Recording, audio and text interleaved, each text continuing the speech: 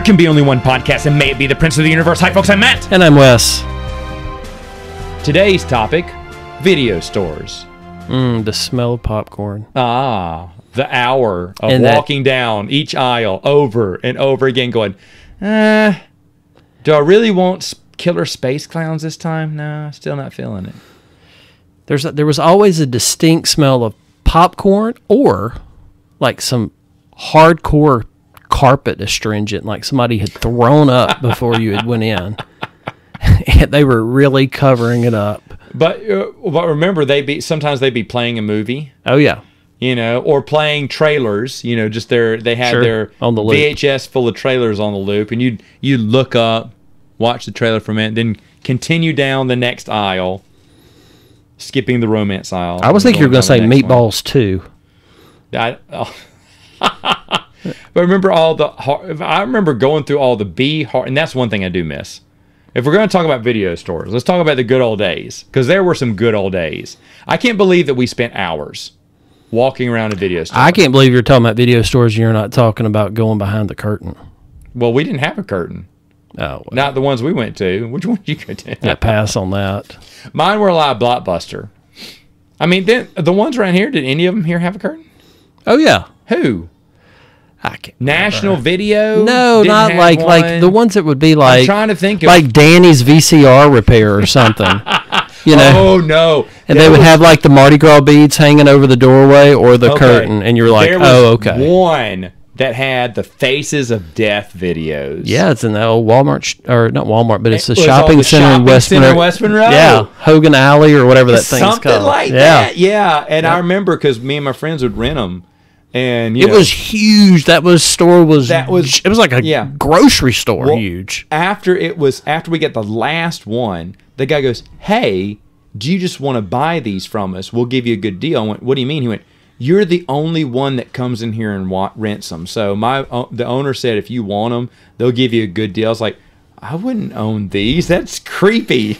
That I'm watching them is a little unsettling. But that I became the only one in town that was renting them. I was like, yeah. oh, never mind. Yeah, you But would it was watch- me and my roommates who were watching at the time because we were like, whoa, dang. And most of them were not that bad, you know. They were just very unsettling. They were very, to be fair, the last one was the one I was like, I don't think I do this anymore, because it was like violence against animals, dogs, and cats. Yeah, pass And on that. I don't have pets, so I don't really care that much. But Yeah. I did not like that at all. I was Yeah, like, you know that's what? too much. I don't want to see any more of this, because you'd see burn victims, Yeah. you know, with their finger, the skin kind of melting off their hands. Ooh, that's gross. Some guy shot himself. Yeah, they would Okay. show like in a foreign country, they would, if someone was like raped, they would like Someone chop their hands, someone getting hung Yeah. for real and choking. You'd see stuff like that. It wasn't too gruesome. I mean, there's more gruesome stuff in Saw movies than there were on Faces of Death.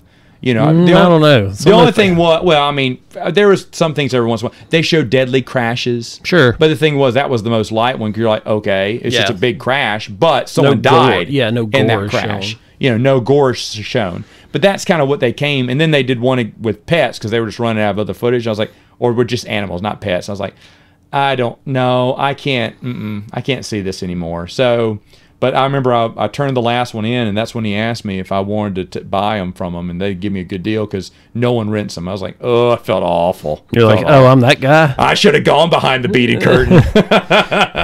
The beat it curtain or the beaded curtain? The beaded. Okay, I thought you said the beat it curtain, and that's probably Isn't that the same place? probably is the same place. You probably just have to pay $5 more. I didn't see the beaded curtain anywhere, but my brother claims that. Do you remember Video Giant? Mm-hmm. He claims Video Giant didn't have a curtain; it was just on a row, like a mature. There was a mature section that was just. Sure. It was listed mature. Yeah. but you could walk down that aisle and look at all the, Clamshells. you know, whatever.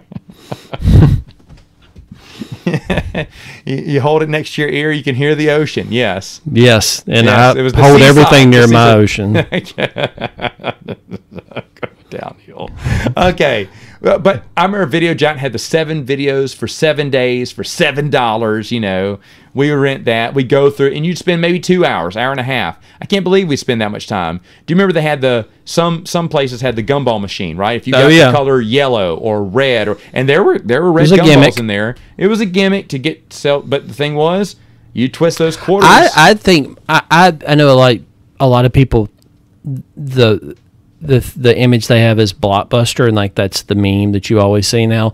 But I thought in the 80s, the individualistic video stores all had a different kind of charm to it. I know that kind of goes back to our podcast about different radio DJs and how they were.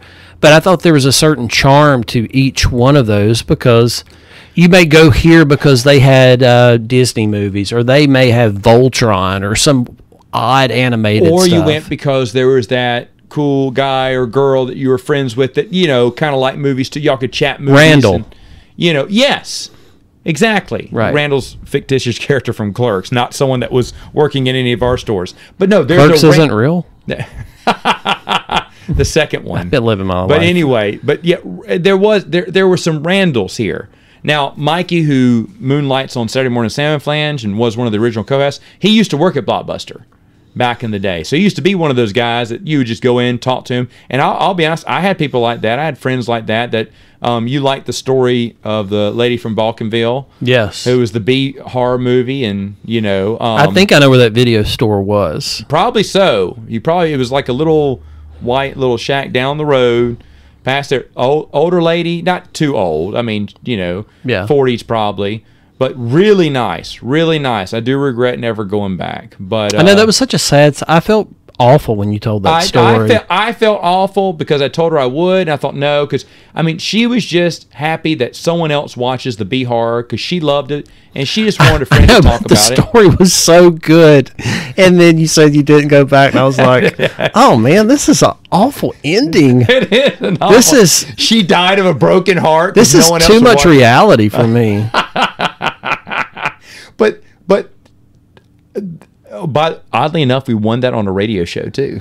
Wow. Free video rentals for a year. You're just linking all of this up. Yeah, that kind of links. This is better than what Marvel can do. Just linking all this together. One big podcast. We're tying things together better than the MCU here. Yeah. But no, but radio stores had that. I mean, look at me. Video stores had that endearment. Movie Gallery, that was the other place. We had like Curtis Mathis here. You had Babers and everything. Yeah, but everything had a different charm. But you had mom and pop. Well, you had a ton. That's of what I mean. The mom and pop thing was way more. I remember there's a gas station out near Luna that also had a video store because people out there needed it. But we would go by there, and because they had a good selection of.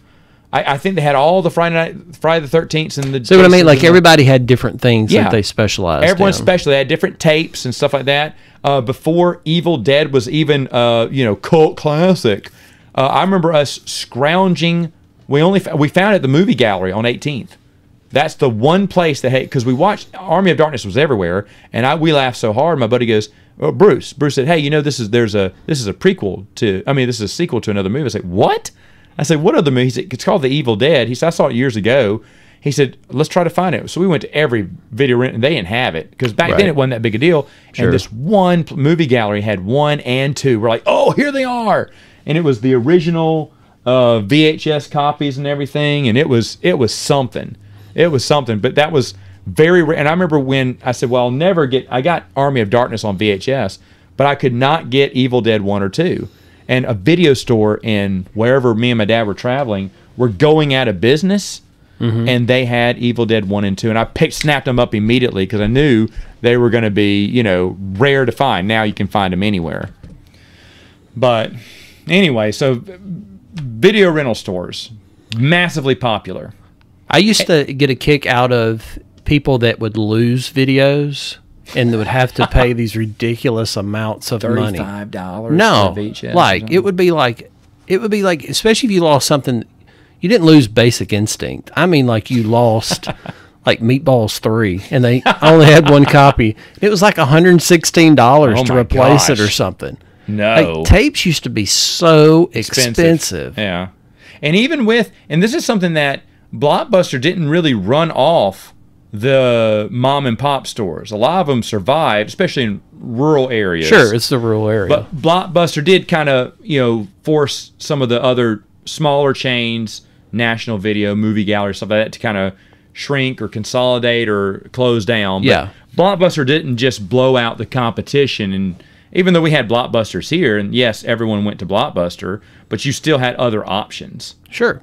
And then what killed things is back in the early 2010s, Blockbuster went bankrupt, and it was Netflix and Redbox. It wasn't streaming.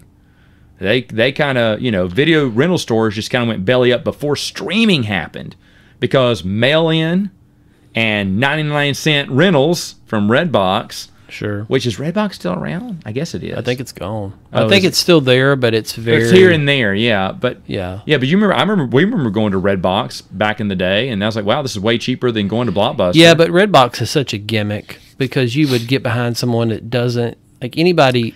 Oh, I would stay in the car because it took forever. They We knew acted exactly like what they we were wanted. trying to launch a rocket. They Yeah. could not figure out how the machine worked. No, I think And they it's wanted to like look through somebody every- trying to help somebody, and it's Yeah. just like, I would rather go drive off a bridge. Yeah, it was pretty bad. It was a slow process. I don't need to watch Van But- Helsing tonight this yeah, bad. yeah.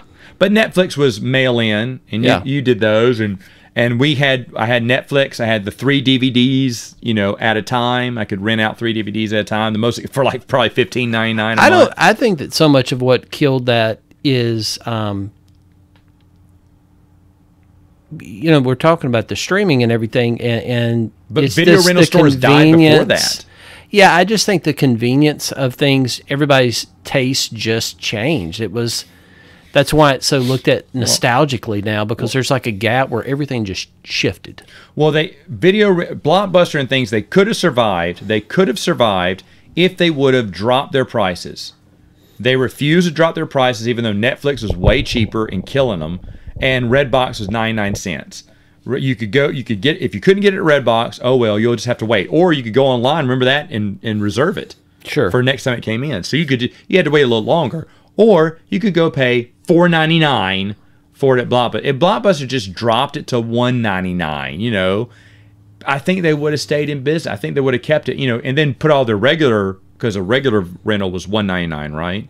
Or Yeah, it had all $2.99, kinds of something like different gimmicks with that. 7 days. But if they would have just made it 99 cents, just drop their prices, I think they would have survived that. Now, they had already had financial trouble before this. I think So that's that was more what- of it than anything. that's what led if into you watch it, that but- documentary, it's all behind the scenes, if they bad would've been- financial stuff. Right. If they'd been wiser with their, with their funds and everything, I think they could have survived the initial mail-in Netflix. Let me get this straight. Initial mail-in Netflix in Redbox by just not lowering it to the equal prices, but keeping it just maybe slightly above. I think that, and this is not to get into the financial side of it too much, but bigger companies, when somebody had their hand in that pie so much, and then you put a company like Redbox is so much smaller, and they understand the revenue is going to be different, so they'll just gobble you up by volume. And Blockbusters, their business was not built that way, so they weren't going to change it. And they were brick and mortar for so long, they Correct. couldn't think of,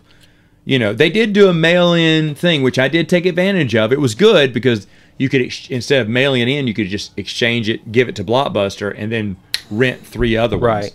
The Blockbuster Unlimited was what it was called. Yeah. I don't think consumers are the issue with most businesses. It's always that higher management that refuses to see the storm that they're driving obviously. right into. Have you seen the documentary, The Last Blockbuster? Yeah. Yeah, it's good. I think it skips over a few things, but for the most part, yeah. They didn't see the change coming. Obviously, it hit them from the broadside, but this is back before even streaming, and I think they could have stayed around if they would have been wiser, but streaming probably would have killed them. However, kind of shifting here now, we do have one video rental store still. I mean, it was here from 20 years ago or 30 years ago, and it's still here today. Yeah. In the same location. I don't think it's been. I think don't- that location's been there for at least 15. I don't think it's been there that much longer. Okay, all right. It's been okay. If you think so, I don't know. I'll ask because my cousin's wife used to work there back in the day. Well, I'm gonna ask her how many years it's been because she would know. But I want to say it was. Oh no, you're right. She worked there early 2000s, so maybe they just opened then. But I could have sworn they're around the. I mean, 90s, there were more but national. It's a national video, but national video was other areas. But that particular one, that's That like the particular area last of was the new Mohicans kind of Okay. thing. Yeah, And it's on the. Oh, I should also mention it's on the border of the city limits. right. You know, so it's kind of catching some of that rural area. But even rural video stores are gone. Yeah, There's not even the half gas station anymore that does it anymore out there. Those are all closed up. So this one survives somehow. It's still going. Whatever. They're still getting new. Megan wanted to check it out when we first moved here because she didn't know it was still around because we just never went it that way. right. And when we were looking around the house, kind of driving down different areas, she went, National Video Store, can we stop? So we stopped in and looked around. Wow, that's a blast from the past. You know, still got the posters and the big light, the movie lights, and you know they still got $4.99 rental. So I'm like, no, that's one of the drawbacks I think they have because why pay $4.99 or $5.99, whatever the new rental is there? You pay the exact same price to stream it somewhere. You know, you pay it. That way I don't have to drive back and forth. You know, I can watch it instantly without having to use a DVD player. It just doesn't make sense for me. I think video stores can still be relevant because there's a lot of stuff, especially the older movies and stuff, a lot of those B horror movies that we used to watch, those aren't streaming. A lot of the older stuff, a lot of TV shows Yeah, have kind stuff of doesn't even exist almost anymore. It's like a dead media. Yeah. But you could have a video store Sure. survive off of even there's some TV shows I can't remember what, but even TV shows that are exclusive to certain streaming platforms, they come out on DVD. So even though someone may not have Netflix, well, we have the seasons of Stranger Things if you want to watch without having to pay Netflix. Well, I think the biggest changes, and I think it's coming within the next 10 years, as much as vinyl has made such a resurgence Yes, in it the has. past, definitely since COVID, but in the past 5 years, it's really jumped Before up then, it's made- drastically. yeah. But eventually, people are going to get VCRs again and have movies. DVD players. No, they're going to go VCR. You think VCR? I say VCRs will No be one makes a back. VCR anymore. A VCR will be made again by 2028. Whoa. Okay. So VHS. What tapes. you couldn't buy a record player at Well, Target. hold on. The thing about records, though, vinyl has a unique sound that music lovers enjoy. True. I love vinyl for Christmas albums. That is the only time that my record player really gets play. Can I share a Go ahead. sad story, kind of? No, please. So a couple years ago, I ordered the Peanuts Christmas album, and as soon as I put it on, I teared up. There's something about Peanuts music and like that time when you would like watch Peanuts during the holidays and eat Dolly Madison cakes. Wow. You're like, man, I was real innocent and I wasn't all screwed up. That's the reason I like listening to records, Christmas records, because most of that stuff is on digital now. It just doesn't sound the same. It's got to have that scratch and that pop. Yeah. Who is it? Oh goodness. The old 50s, 60s guy, Perry Como. A Perry Como Christmas. He was a big famous Christmas. That album on vinyl is beautiful. It gets played more than any of my other. I play a ton of Christmas albums. The Nutcracker, stuff like that. It just sounds good on a record player. Now, the only things I have on the I thought record. the Nutcracker had something to do about being behind that curtain. Hey, again, I didn't have the safety word, so I never went behind that curtain. Gotcha. So, but anyway, Ring the bell for service. and then ring the bell to have someone stop, cracking them nuts.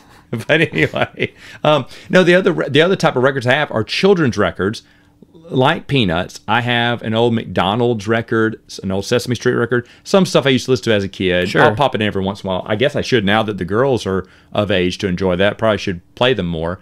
But a lot of Chipmunks, 'cause, they can't, because of copyright things, they can't reprint that into a CD or streaming. So a lot of the old Chipmunk albums, in fact, I think I have a full collection of old Chipmunk albums that I have in my collection, and it's wonderful. And I'll play through those every once in a while. I just think with the reason I said that about the VHS thing, I think that there is such a thirst for unaltered content. Okay, all right. No, I see what you mean there, but VHS isn't the best way. It's not the best, clearest way to watch. Well, I'm just a movie. saying, if there is going to come a time where the same way people want to see classic, like watching a get B it. horror movie, real grainy With and the stuff. with There's the little there's VHS. something more endearing about that, and that will happen in the next 5 years. Okay, they'll figure out a interesting. way where you don't need a Well, head so cleaner. We both seem a little bit, again, behind the beaded curtain. Yes, But we need to. But we're both kind of more positive about this than we were radio. That video rental stores do have a path for survival. well, I think the reason I am is because music for me, once again, was a visual experience. Mm-hmm. MTV was way more impactful on my life than anything top 40 radio. right. You know, Yeah, because you could see.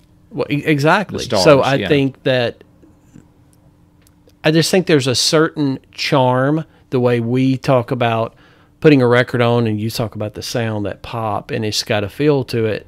I think that there is something for our demo that will happen with VCRs. Do you think they'll be kind and rewind? Possibly. Okay. Only if you put the dropper in the back of the tape, so when you rewind it too much, it doesn't it has that drag in it. Did you Oh, ever? Yes. Well, that may be from pausing it on the wrong parts of movies too many times. We had the dual VCR that would record the Blockbuster VHS tape. Yeah, my mom had this ridiculous setup. Yeah, we used to rent the best, and we used to have a big collection. In fact, I think I threw those away when I moved because I found all the old, We had a double Betamax speed and all kinds of stuff. We had Betamax back in the day. And those tapes were so heavy. Like, They were- I can remember they were throwing them away. bricks. They were They were bricks, man. Yeah. They were smaller than a VHS, but they were like, dense. metal. It felt like, yeah. But no, but I do believe that video stores can survive. One, I don't think anyone else. If someone else played their cards right, and you advertise, hey, you don't have all the streaming service, come rent it. Then you don't have to pay the exorbitant fees. I think let it's them more- rent season 1 for I almost think it not so much the TV side of it, like big collections. I just think that people, if it's done right in a certain way and it touches all those nostalgic things, and speaking about Yeah. Stranger Things, eventually they're going to delve into that on one of their episodes. No, I'm just saying have things so no one can buy every. Well, I mean, some people do, but not everyone wants every streaming service. But they want to see some of these shows. Well, maybe that's what the video store could come in for, or like the B horror movies, the stuff that's not playing. I think on that's where streaming. you're going to get it at. It's this Yeah. like almost dead IPs. I want to see Pumpkin Face. Okay, well, Pumpkinhead was that his name? Yeah, Pumpkinhead, the old B horror. Yeah, well, you can't find that streaming anywhere, but Right. you can get it at your national video. Because who owns it? So they can't gobble it up because who owns it? It's old. Yeah, it's old rights, but plus I'm sure they have certain, bandwidth or whatever it is, storage for these streaming sites, but they want to put new content, not old, not something someone will watch. Not many people are going to watch a lot of the B horror, but there is a group of people enough to support a video store that would. Yeah. And other things. I say B horror, but there's other things too, that movies that just aren't streaming, shows that aren't streaming. You could find that stuff, but that are on DVD. I think so much of it is not just what you're getting, it's that experience. If you could bring that older. And that's why you would keep regular stuff too, the new rentals and stuff like that, for people who want to have that experience of going to the National Video or what the regular video rental store. Remember they used to do specials all the time. Rent 2 movies, get a free popcorn or something. Sure. A candy or something. Yeah. I loved when they did little stuff like that. It didn't Right. cost them but 50 cents for that candy. But you rented 2 movies instead of 1 that night because you did want that big box of Reese's Pieces. Right. That didn't cost them nothing. They're selling it for $1.50. It probably only cost them 50 cents. Right.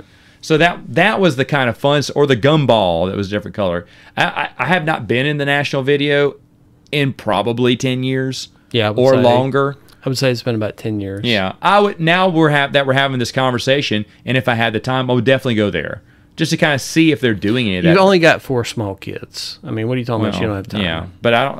I can't go over there. But I wonder if do they have the personalities in there? Do they? I don't think they do either. But we should go look. do they have those? Yeah, what do they have that brings people in? Shoot, if I'd have thought about this, I'd have called one of them up and say, "Hey, come around," because they're just like right around the block. Come over to some stranger's house and talk about your video store experience. Has video stores changed? What are you seeing? Obviously, they're still open, so they're at least breaking even. We'll put up a beaded curtain, They don't have a beaded curtain there. Shut up. but they can have it here. No, they can't have it here. Darn it. I got kids. Oh, yeah. Yeah, you forgot about that fact, didn't you? I did. Fun fact, the beaded curtain there. But no, I mean, I now thinking I really should have asked maybe one of them, or just maybe talk to them at least, tell them what they're doing there. But obviously, they got to them to still be in business. You know, the grounds still look nice. You know, the outside of the building. You know, it's not like one of the lights aren't working. You know, one of the light you can tell when a store is kind of run down and kind of running on autopilot. It still looks fresh and Yeah, new. I knew someone that was involved with that business practice probably 6 or 7 years ago. So Okay. But I wonder, even today, though, what's the traffic there? Obviously, they're at least breaking even, is what I'm saying, because you don't keep a store or open. somebody's got a hell of a tax write-off. Shoot, it's not worth it in this day and age to keep that thing open. But maybe the pandemic has moved things around for them. I don't know. You know, maybe people are more privy to doing things. Well, they maybe used that's our not to do. homework for what we can follow this episode. Well, you know, a up. lot of people avoid going to the cinema. That's why they're doing specials at the local theaters and stuff now, trying to get people back into theaters. But now people would rather just wait for it to come out in streaming, or maybe I don't know, because maybe they're going to National Video or your local video store to rent something out. I can't remember the last thing I went to a video store to rent, though. It's been that long. It's been before. I don't think Megan and I ever rented anything, because back then I was hooked on. By the time I'd met her, I was already hooked on Netflix. I mean, we probably got some stuff from Redbox, but I don't remember. Yeah. I'm talking like from a video store. She and I never went to a video store and rented something. And probably a year or two before I met her, I wasn't doing that either. I was doing Netflix and Redbox before that.